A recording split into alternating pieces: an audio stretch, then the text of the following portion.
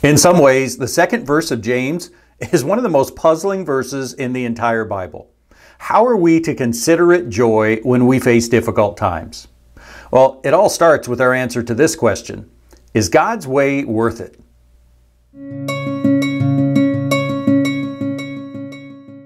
Hey, I'm Steve, and this is Looking Intently. I put out 3 short videos on the Bible each week, and with this video, I'm starting a new series through the book of James. If you want to be notified when a new video comes out each Monday, Wednesday, and Friday, then click the subscribe icon in the lower right, and be sure and click that bell icon when it appears. And then if you want to catch up, or if you want to go back and look at the past series I just finished on the book of Philippians, you can click this tag in the upper right. Well, I always encourage you to leave a comment. It really helps me to get some feedback. But I got to thinking, these first few verses are over this idea of experiencing trials, of going through difficult times. And so I'll ask you this, if you would like me to pray for you in anything you're going through, leave that in the comments. You can leave details if you want, or you can just say, please pray, and I promise I will pray for you.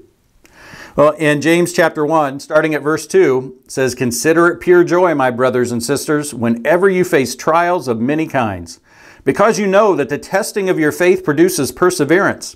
Let perseverance finish its work so that you may be mature and complete, not lacking anything."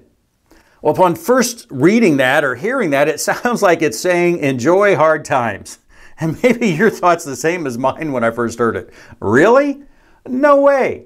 Well, I've got some good news and some bad news. The good news is that's not what it means. It would be impossible to enjoy good times. What it means is truly possible. We'll see that. The bad news is it's still not easy. It's possible, but not easy. Well, before we look at that in the next few videos, there's one thing that is clear here. It says basically, consider it pure joy when you face hard times, develop this perseverance, and it'll result in us being mature and complete. Well, it raises the question, what if I don't want to develop perseverance? What if I don't want to be mature and complete? At least, I'd like it in general, but not if it means enduring trials. I'd rather not. I'd rather escape trials, avoid trials, fight against them. Let some other Christians endure them, and they can have all the perseverance and mature stuff they want. Me, I'll just settle for this. Well, I'm really asking, when I think about it that way, is God's way worth it? God's way, when we experience trials, is to face them with joy, develop perseverance. And so I'm saying, is God's way to experiencing, going through trials, is it worth it? I remember years ago at a church where I preached, there was a woman going through a real difficult situation that involved several hard choices. Am I going to follow God's principles or not? And doing so was always difficult. And so I told her, put up a sign that says, is it worth it? As a reminder. She told me she hated that sign. And I understand it because God's way is often difficult. But the question is, the foundational one, is it worth it? That's where we need to start.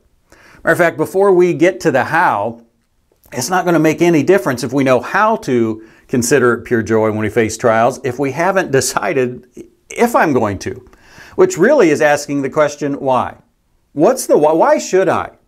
And if you're not familiar with the how, the why, the how, and the what relate, I encourage you. I'll put a link up here to a video I do on some growth geometry figures, and one of them is the growth pyramid. How these 3 elements of growth relate to each other. Well, what is the why in this situation? And really, anytime we're told, do this, even though it's difficult, God says to do it. Well, there's 2 things. First of all, our why consists of our purpose as creations of God, as creatures created by the Creator. My purpose is to bring glory to God. I talk about this in the relationship circle, which is in that same video. So again, check it out.